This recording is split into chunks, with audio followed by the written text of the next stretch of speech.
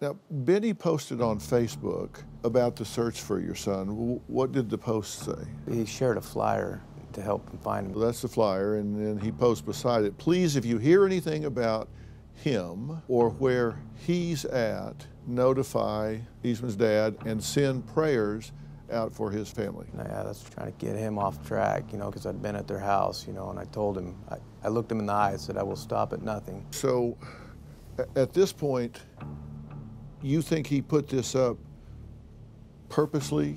Yeah, to draw, you know, to throw attention off of himself. That's obvious. Uh-huh. Yeah, because he knew. Yeah, this was long done when he put that up there. He knew all the information already. He was the missing piece. How do you feel about that? I have some anger. They did the worst possible thing to my son, and he's trying to hide it right here. I think he knew he wasn't going to get away with it because I knew for a fact that he was the last person to talk to my son. Did the police or anyone comment on this post? No. Because the post has red flags. He's referring to your son without his name. Oh yeah, there was some red flags when I went with my father-in-law and spoke to him. He was sad. He's like, well, I just can't believe he's gone. Well, nobody said he's gone yet. And then his older brother, Jonathan, he's like, I'm sorry to hear what happened to Ben. We haven't said anything. We're just looking for him. Nobody said anything has happened to him yet. And, you know, so these two are alluding to the fact that something has happened before anybody said something has happened. Mm-hmm.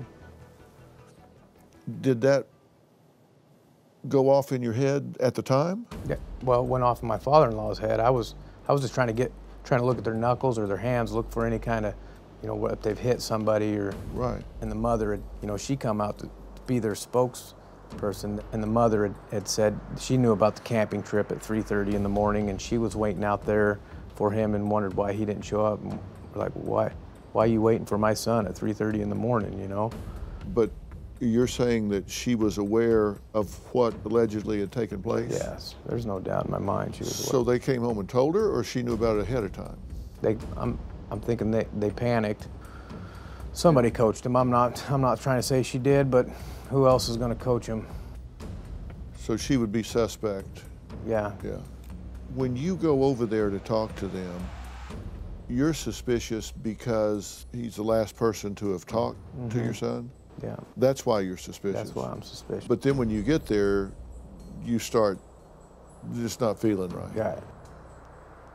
Did you tell him that? Did you say, hey, no, I come just kind of walked away, and we, you know, when we left, we was like, when you get the sheriff over there. When you left, did they think they had pulled this off, pulled the wool over your eyes, or did they think, this is not going well?